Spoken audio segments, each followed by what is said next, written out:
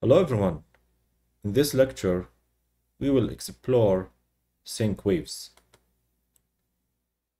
We explored previously sync phases in Argo CD, the pre-sync and sync and post-sync, where we can customize and configure our manifest deployment and choose the suitable phase for our application. What if we need more flexibility to set the orders of our manifest in the same phase? So we want to deploy, for example, the back-end deployment before the front-end deployment. We can achieve this using waves. By default, each manifest will be deployed in wave 0. And you can set explicitly the wave for each manifest.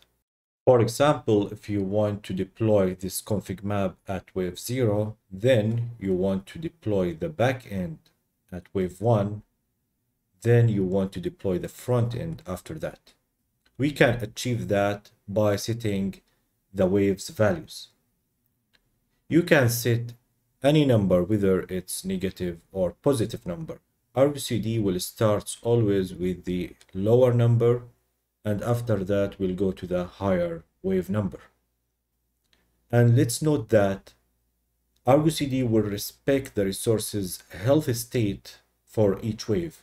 That means it will start with the next wave if all the resources are healthy in the current wave. So that's why it will start with wave 0 and make sure the resources are healthy. Then it will start with wave 1 and next with wave 2. And after that, it will go to the next phase.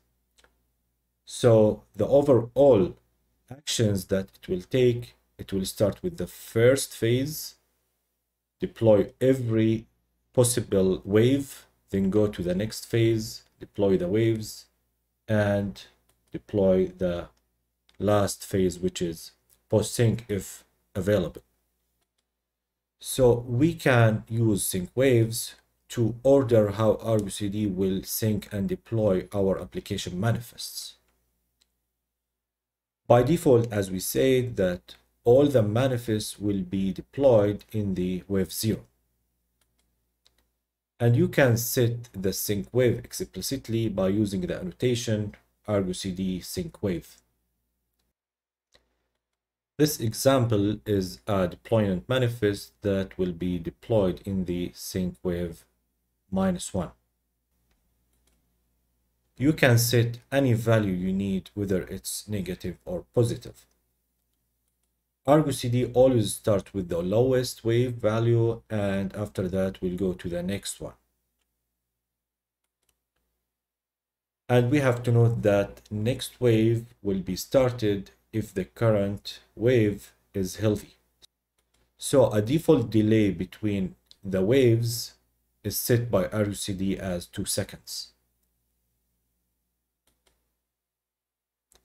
How Argo CD starts sync actions? So Argo CD starts to order the manifest for your application by the following order. First, it will start with the phase, pre-sync, then sync, then the post-sync. In the specific phase, it will calculate how many waves is there, and it will start one by one, starting with the lowest. And it will respect the kind of the manifest. It will start, for example, by the namespaces, then network policies, then resource quotas, etc. And the last one to order the manifest is by name. This is an example of a job manifest that will be deployed in the pre-sync phase in the sync wave -1. That's it for this lecture. See you next.